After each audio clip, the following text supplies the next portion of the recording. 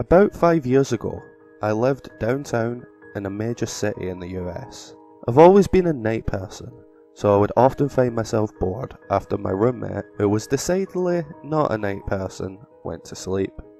To pass the time, I used to go for long walks and spend the time just thinking.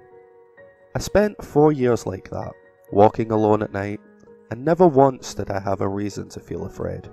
I always used to joke with my roommate that even the drug dealers in the city were polite, but all of that changed in just a few minutes of one evening. It was a Wednesday, somewhere between 1 and 2 in the morning, and I was walking near a police patrolled park quite a ways from my apartment. It was a quiet night, even for a weekend, with very little traffic and almost no one on foot. The park, as it was most nights, was completely empty. I turned down a side street in order to look back to my apartment when I first noticed him. At the far end of the street, on my side, was the silhouette of a man dancing. It was a strange dance, similar to a waltz, but he finished each box with an odd stride forward. I guess you could say he was dance walking, headed straight for me. Deciding he was probably drunk, I stepped as close as I could to the road to give him the majority of the sidewalk to pass me by. The closer he got, the more I realised how gracefully he was moving. He was very tall and lanky, and wearing an old suit. He danced closer still until I could make out his face.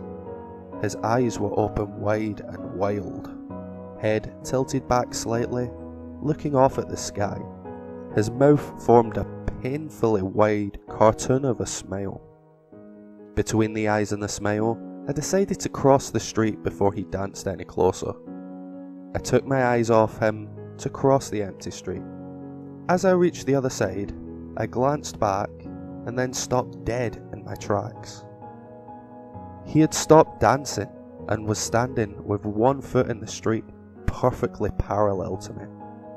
He was facing me, but still looking skyward, smile still wide on his lips.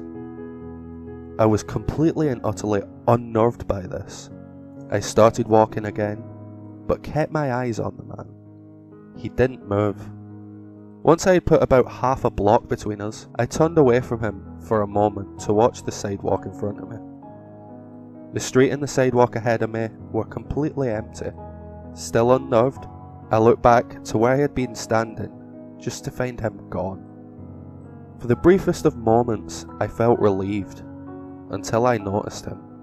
He had crossed the street, and was now slightly crouched down. I couldn't tell for sure due to the distance and the shadows, but I was certain he was facing me.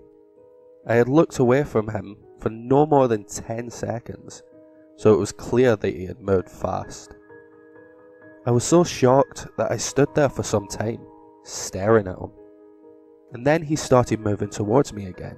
He took giant, exaggerated, tiptoed steps, as if he were a cartoon character sneaking up on someone, except he was moving very, very quickly. I'd like to say at this point I ran away, or pulled out some pepper spray, or my cell phone, or anything at all, but I didn't. I just stood there, completely frozen, as the smiling man crept towards me. And then, he stopped again, about a car length away from me, still smiling his smile and looking up to the sky. When I finally found my voice, I blurted out the first thing that came to mind. What I meant to ask was, "What do you want?" in an angry, commanding tone. But what came out was a whimpered, "What?" Regardless of whether or not humans can smell fear, they certainly can hear it. I heard it in my own voice, and that only made me more afraid. But he didn't react at all. He just stood there, smiling.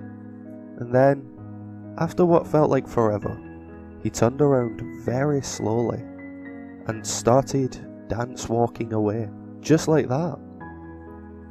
Not wanting to turn my back to him again, I just watched him go until he was far enough away to almost be out of sight. And then, I realised something. he wasn't moving away anymore, nor was he dancing. I watched in horror as the distant shape of him grew larger and larger. He was coming my way, and this time he was running. I ran too. I ran until I was off the side road and back onto a better lit road with sparse traffic.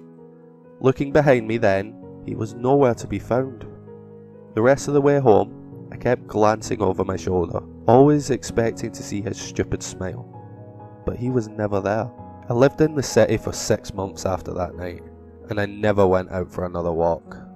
There was something about his face that always haunted me. He didn't look drunk. He didn't look high. He looked completely and utterly insane. And that is a very, very scary thing to see.